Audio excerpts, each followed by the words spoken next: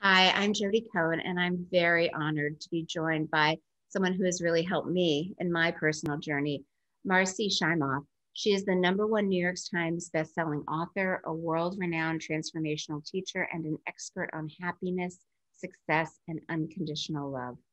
Marci has inspired millions of people around the world and is dedicated to helping people live more miraculously empowered and joy-filled lives. Welcome, Marci.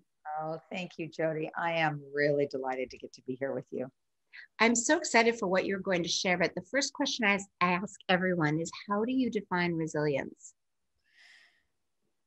I define resilience as having an inner state of peace and well-being that allows you to come back from challenges in a way that uses that challenge for your greater growth in life.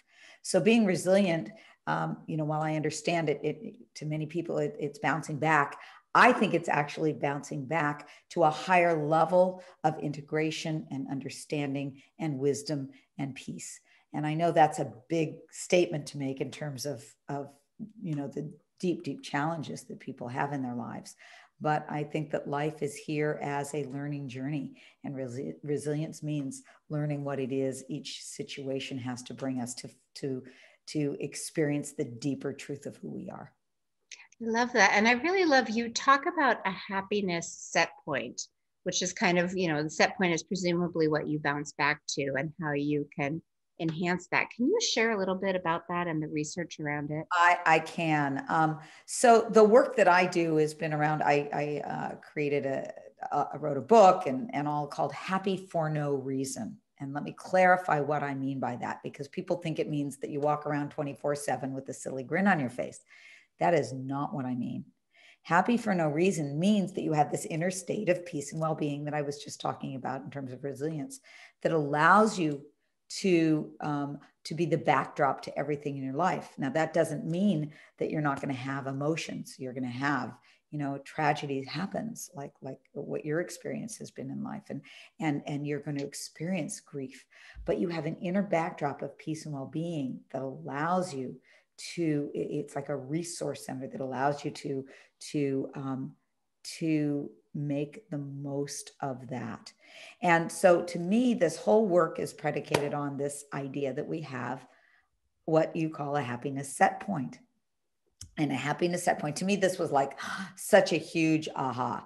A happiness set point is like a thermostat setting. And no matter what happens to you, whether it's good or bad, you will return to your original thermostat setting or set point unless you do something consciously to change it. And what this means is that people who win the lottery, you think, oh, all I have to do is win the lottery and I'll be happier. You would be for a few months. But within about a year or so, you tend to return to your original happiness set point. And similarly with crises or tragedies. And so it's the set point that's the key to everything. And here's how the set point is determined. It's 50% genetic. You're born with it. It's 10% your circumstances. Only 10%. Notice that that's the thing that everybody's running around trying to change. I'll change my circumstances to be happier. Okay, good. Great. Good luck. It only impacts 10% of your happiness. The other 40% is your habits of thoughts and behavior. Now, that's where we've got the real power and control. But I'm going to take it one step further and talk about that 50% that's genetic. You think, oh, well, I can't do anything about that. Well, researchers in the field of epigenetics, like Dr. Bruce Lipton, have found that even that our DNA can be influenced or changed by our habits of thoughts and behavior. And what this says is that 90% of our happiness set point can be influenced by our thoughts, our actions, our habits, our behaviors. To me, this should be headline news. I mean, hallelujah. I don't have to spend all of my time and energy rushing around to control life, to make my circumstances look a particular way so I can be happy, only 10% of it. I can work on the 90% of it that I can change. And I think this should be taught in every school, because there is nothing that people want more on the planet than happiness. You think you want this or that, you want this or that because you think it'll make you happier. Well, we can cut to the chase and raise our happiness set point. I love that. It's even better than the 80-20 rule. It's the 90-10 rule. That's right. Exactly.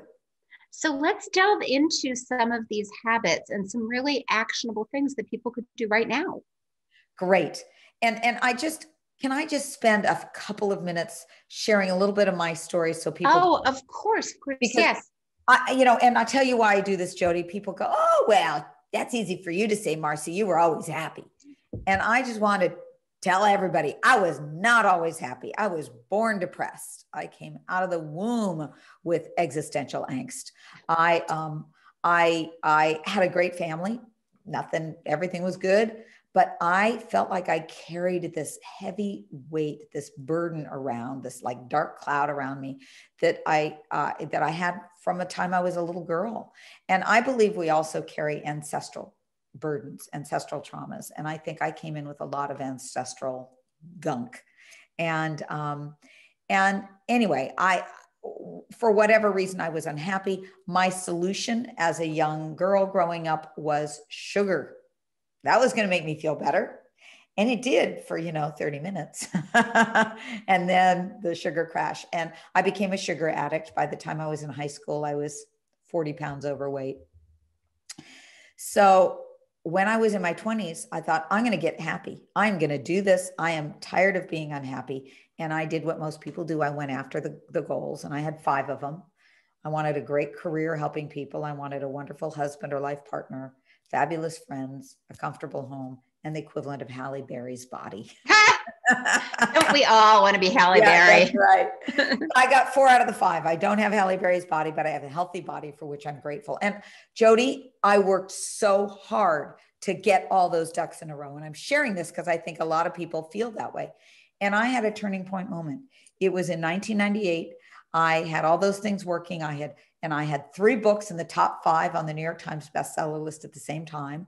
And I had just given a speech to 8,000 people, and I had autographed 5,432 books. I felt in one sense like an author rock star. But after signing that last book, I went up to my hotel room, which was the penthouse suite that my client had gotten for me. And I walked over to the windows, took in this huge, beautiful top of the world view of Lake Michigan. I was in Chicago. And I turned around and I collapsed onto the bed and I burst into tears. And I burst into tears because I realized that emptiness that I had when I was a kid all my life, that is still there. And I can no longer continue to fool myself into thinking that just that next thing is going to do it. I know we've been taught that external validation is what to seek, and we check all our boxes and we're still not. And it is not your fault. I want to make sure everybody hears this. It's not your fault for going after those things. It's as you said, Jody, it's what we've been taught. It's this insidious myth, the myth of I'll be happier when. Yes. It's a myth. So let's break the myth together, because no matter what good is happening for you, or no matter what challenges you're dealing with, and I know people are dealing with a lot of challenges. This is why I'm loving that you're doing this resilience, dealing with resilience, especially as we've been through the pandemic. There's a lot we need resilience, but what I want to share with you is that it doesn't matter what you are experiencing. Of course it does. I'm not negating what everybody's experiencing. That doesn't limit your potential. That's exactly what I'm trying to say. Exactly it. And it doesn't limit how you can reset your happiness set point. So I know I know, Jody, what I love about you and your work is that you love being practical, and I love being practical. So let's go into some practical things that people can do to raise their happiness set point. I love that. Yeah. Shall we start? Yes. Okay. So what I found is that there are 21 main happiness habits that everyone can practice, anyone can practice to raise their set point. And I found that they fell into 7 main areas. And I know so I want to go into these 7 areas, and I want everyone who's listening to think about, where are you the weakest? Because wherever you're the weakest, that's your Achilles heel. And that's where you're going to get the most bang for your buck in terms of shifting your happiness set point. So here are the 7 areas. And I know it's hard for people to remember 7 of anything. So I created a metaphor. to make it easier to remember, I call it building your inner home for happiness. Now, a house or a home has 7 main areas. It's got a foundation, it's got 4 corner pillars, it's got a roof, and it's got a garden. And here's how this relates to the 7 main areas. And I want everybody to write down where you're the weakest. So you can write down all 7 of these if you want. You don't have to write them down. I've got a fabulous guide that gives you all of this, but you can write this down. The first area is the foundation, and that has to do with taking responsibility for your life and your happiness. It's about not being a victim in life. It's about being a victor in life and going, you know what? I can take responsibility for my happiness. Those outer things might have happened, but I can control or take responsibility for how I respond. I can, and here's how you know you're a victim: when you're playing the blame, shame, or complain game.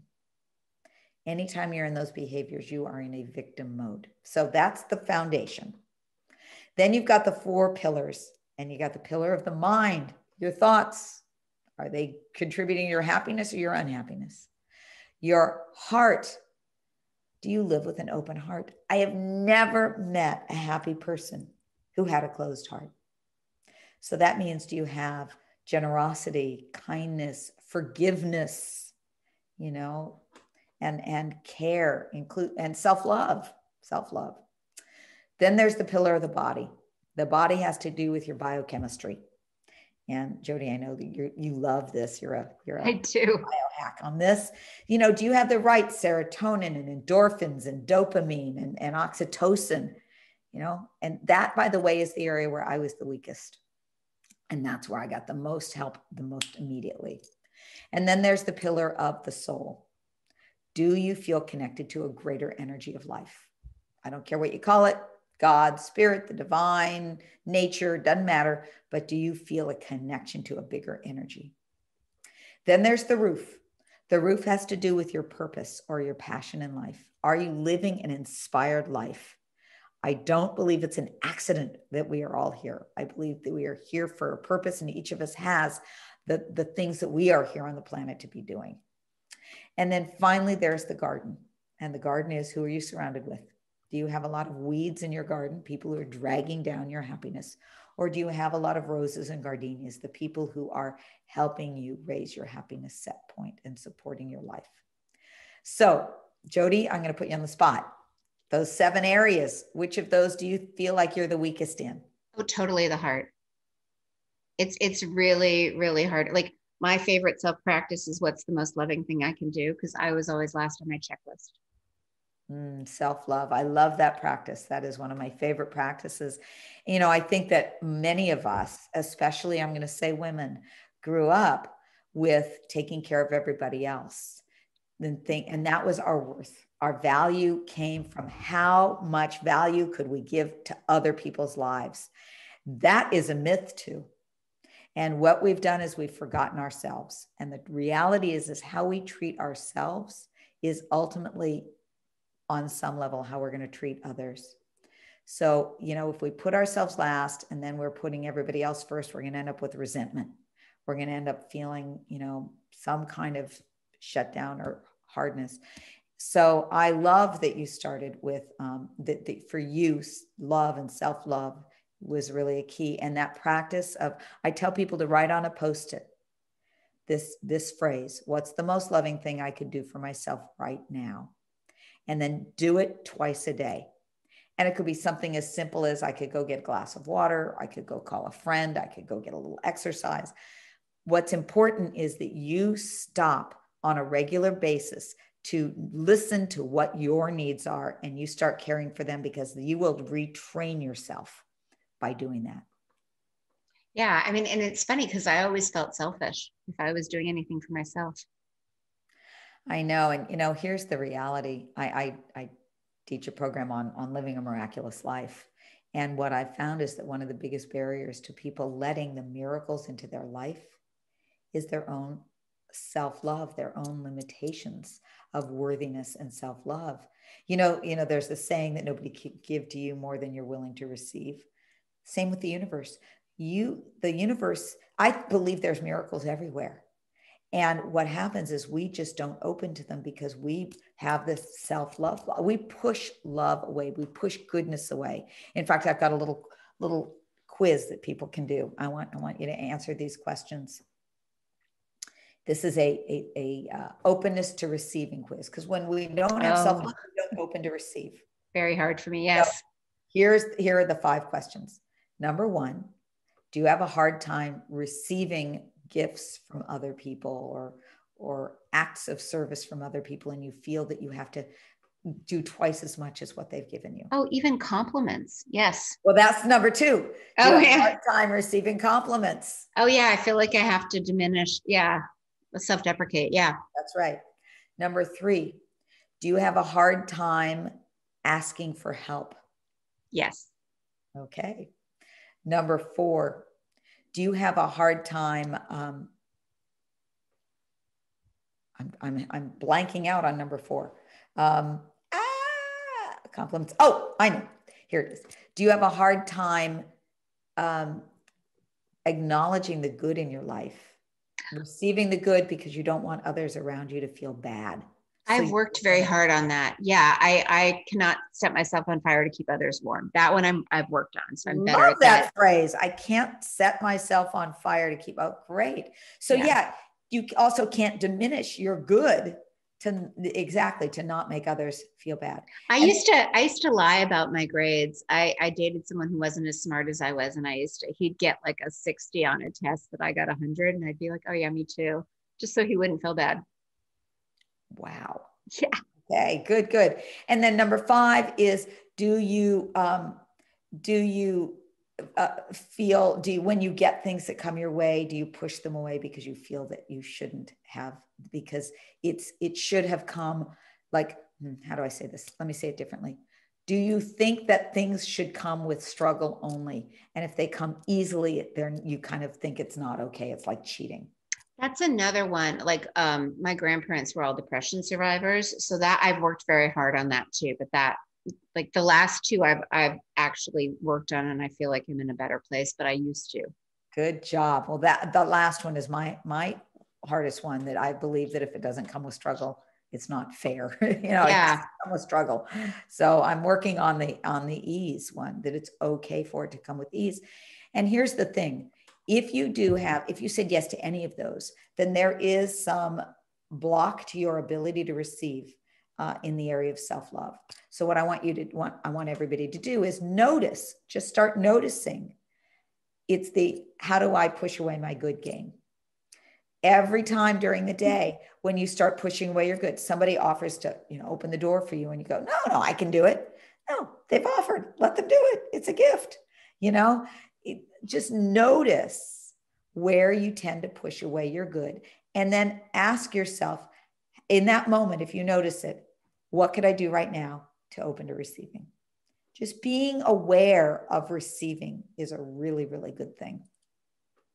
I love that. Yeah. I mean, I'll tell a short little story. Years ago, I think it was in like 1995 or 96. I was at a workshop, a retreat, with one of my then mentors and idols, now a dear friend of mine, Marianne Williamson. Oh, yeah. And Marianne said, if you make a lot of money, but you haven't raised your consciousness or your worthiness around that, you will inevitably lose it. And I thought to myself, there is no way if I made a lot of money would I lose it. Well, wouldn't you know it, the next year, my first Chicken Soup for the Soul book came out, and I started making way more money than I was ever used to. And I started losing it. The money started flowing away. Fortunately, I caught myself, and I remembered what Marianne said, and I started working on that worthiness. And that's, to be able to receive. So I think that's a really important thing. Yeah, I love that. Yeah. So look at how you don't receive. Now, I want to take a look at, Jody, if we can, let's look at a couple of these that are the most common for people. Yes, Is that please. good? Okay. So the mind, our thoughts. The average person has 60,000 thoughts a day, and for the average person, 80% of those are negative.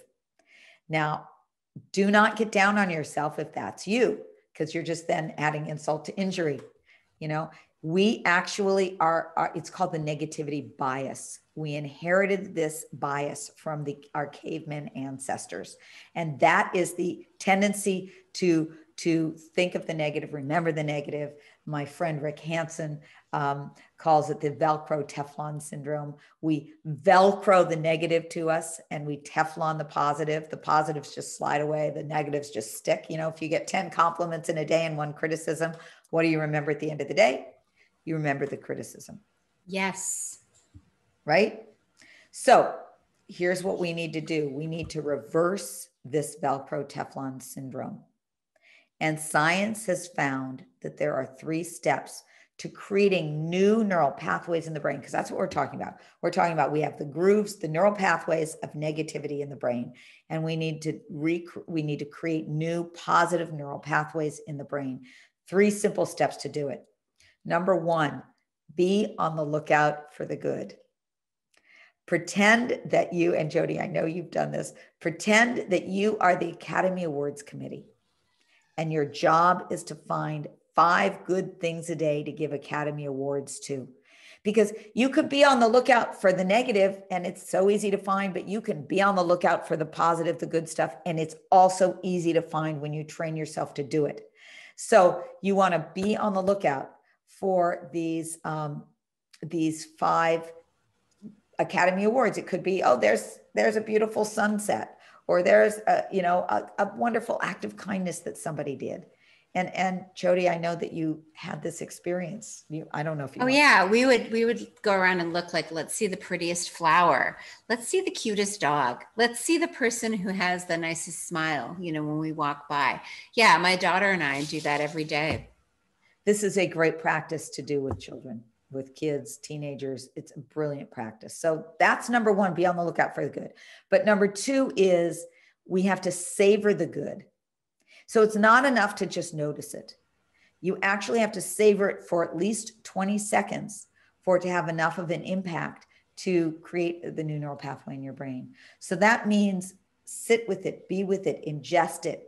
Imagine that it's a food and you're taking it in and digesting it rather than gobbling it, right? So if there's a cute dog, say, oh my God, that dog is so cute. Walk over to the owner and go, your dog gets the cutest dog of the day award. Because that digestion of it, for at least having your attention on it for 20 seconds, will create the new neural pathway. This is why gratitude journals tend to work, because you're writing the thing down. You're taking the time to really be with it. If it's a sunset, take it in for 20 seconds and really count 20 seconds if in the beginning, so you know what that means. And then the third thing is go for the 3-to-1 ratio, which means 3 positives to every 1 negative to create the new neural pathways. Now that may sound like a lot, but just notice the next time something's really overtaking you with the negative and look for 3 positives to replace it. So that's 3 positives of 20 seconds each. That's 1 minute of replacement. I love that. That's a great pivot strategy. It really, it makes all the difference. And then what happens is, because of the reticular activating system in the brain, which tends to notice whatever it is we're in the habit of looking for. You're looking to buy a new car and you're interested in a specific make of car, and all of a sudden every car you see is that car. That's the reticular activating system that's looking for what it's seeing what it's looking for. When we start creating these new neural pathways, you start seeing the good out there much more easily. It becomes kind of one of those spiral effects. It's really funny. I lived on the Upper West Side in Manhattan for 10 years. And then I had children and I came back, same neighborhood. And all of a sudden I saw children's stores everywhere. I saw playgrounds everywhere, things that were there the whole time, but they were never in my reticular activating system because I wasn't in the kid mindset. It was such a profound shift. I was like, wow, how did I never know this was here before? Yeah, absolutely. Absolutely. And this shift of the mind can really be, it sounds like, oh yeah, I've heard that before. we've heard all of this before. What I'm going to ask you to do at the end of our time together is I'm going to ask you to pick one thing out of the many things we've talked about and focus on that, because that may not be the one for you. You might need to open your heart more. You know, you might need to have more of an open heart. And can we do a simple practice for people that feel like the heart is the thing? Absolutely. And I also want to make sure we touch on forgiveness, which I know is correlated with the heart. Big one. Okay, we'll talk about that. First, let's do a simple practice. This I learned from the Institute of Heart Math. Heart Math, they're the world's leading researchers on the heart and happiness and how it affects us. They've actually found that when we are angry for 5 minutes, that it will suppress our immune system for up to 6 hours. And Roland is speaking on this event as well. Oh, yeah. Oh, well, then Roland will probably do this practice. Well, anyway, which one were you going to do? The inner ease technique. But let's do it. Let's do it. Okay. And, you know, they've also found that when you're happy or when you're grateful or filled with love for 5 minutes, that it can strengthen your immune system for 6 hours. So, wow. All right. So this is a practice from the Institute of Heart Math, Inner Ease practice. And so what we're going to do is we are going to do a minute, very quick. And I just want everybody to do it along with me. And notice if you feel any different after a minute or so of doing this. And Jody, I'm going to ask you to be my guinea pig. So you're going to absolutely be my guinea pig on this. So it's 3 simple steps. Do it. You can do it with your eyes open, but we're going to close our eyes and just make it a little simpler. So with your eyes closed, the first step is to simply place the palm of your hand on your heart. And that simple act starts the flow of a chemical called oxytocin, which is the bonding hormone. We feel bonded with each other. We have more oxytocin, but just putting your own hand on your heart like that, like this, is increasing the flow of oxytocin in your body. Now, the second step is imagine that you're breathing in and out through the center of your heart. It's called heart-focused breathing. So imagine that you're breathing into your heart and exhaling out of your heart. You can do this at your own pace. Just imagining that you're on each inhale, you're breathing into your heart. You can bring the breath down all the way to the belly if you want, but breathe it in through the heart. And exhale out through the heart. And then finally, the third step is on each in-breath. I want you to just imagine or feel breathing in love, ease, and compassion. You're going to breathe in with each inhale, love, ease, and compassion. On the exhale, you're just going to imagine breathing out through your heart. But each inhale, breathe in as though you're taking in love, ease, and compassion. Now you can remember a time when you felt that way. You can think of somebody or a beloved four-legged that makes you feel that way. Or you can just silently say the words, love, ease, and compassion. And one more time on the in-breath, breathing in love, ease, and compassion. And on the next exhale, you can take your hand away. And when you feel ready, you can slowly open your eyes. So that was just a minute or so. Jody, how do you feel? It was probably more like 2 minutes, but how do you feel after doing just that simple practice? Any different than you felt before you closed your eyes? Yeah, no, it's sometimes I take power naps. It feels like a power nap. Yeah. Reset. It's a reset. A lot of times people say that they just feel calmer, more balanced, more grounded, more centered. All of those are signs of what's called the love response. It's actually a physiological state when our heart rhythms go into heart rhythm coherence and when we feel our biochemistry changes. So doing that once is no big deal, but you could do this a couple of times a day, and within a week, you would notice a shift. So that's one of the simple practices, one of my 21 happiness habits.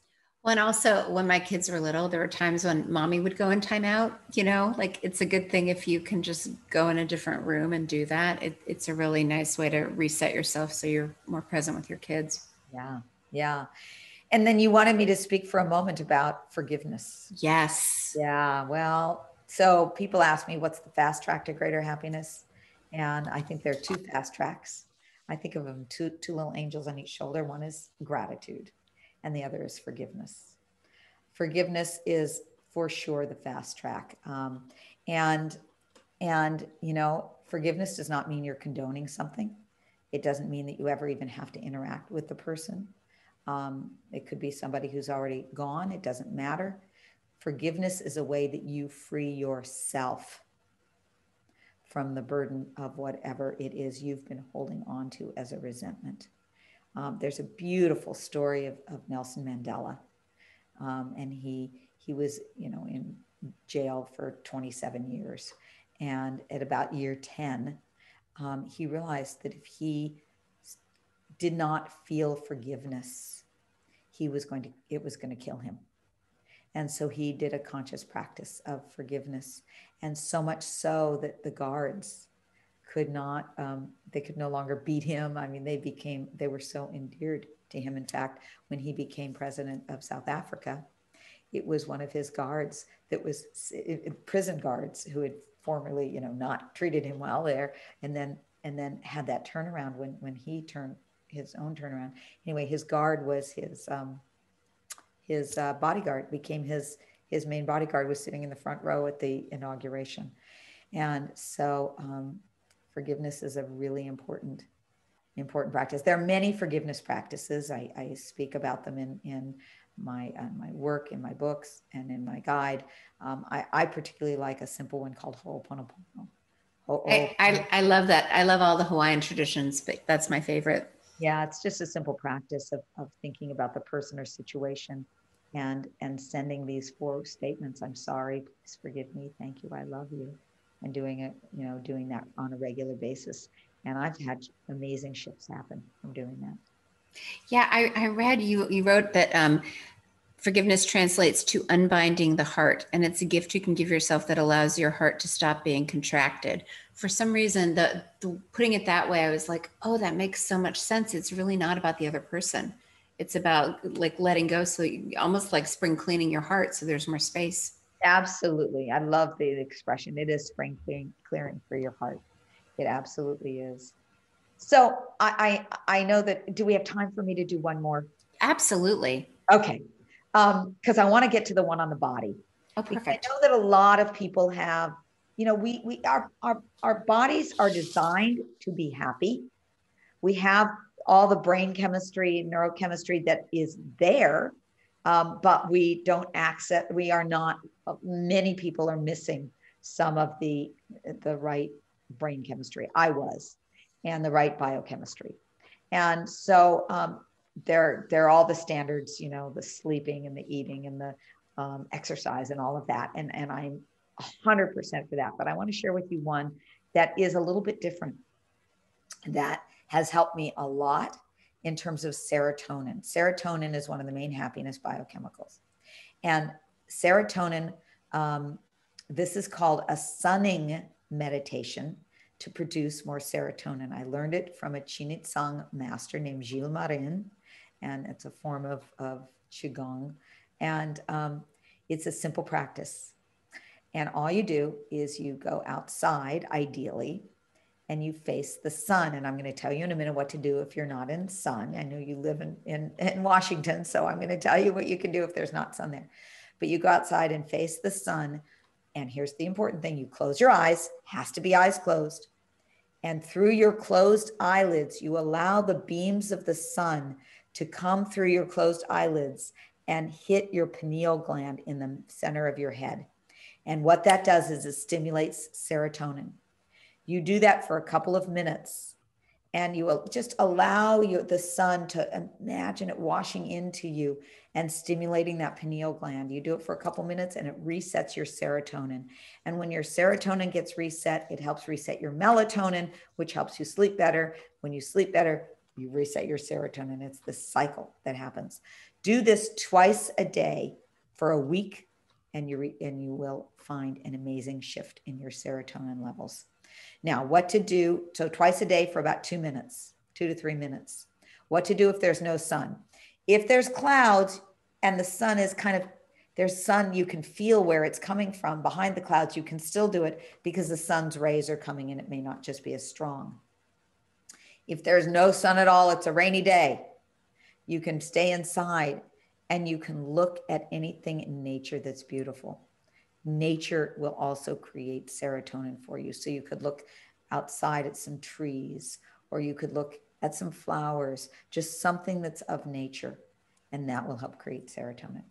I love that. I love that. This has been exceptional. You've shared so much. Is there anything else related to raising your happiness set point to boost resilience that we haven't touched on that you'd like to share? Well, I've got these 21 habits. So I really, there's so many in there. Here's what I tell people to do. Pick the one that's the most, that speaks to you the most, and do that. Don't try to do it all. Our mind works, we work in baby steps. What happens is our brain has this fear radar that goes off when we try to do too much. So you want to come in under your brain's fear radar by taking these baby steps and just make a commitment to yourself. Use your own life as an experiment.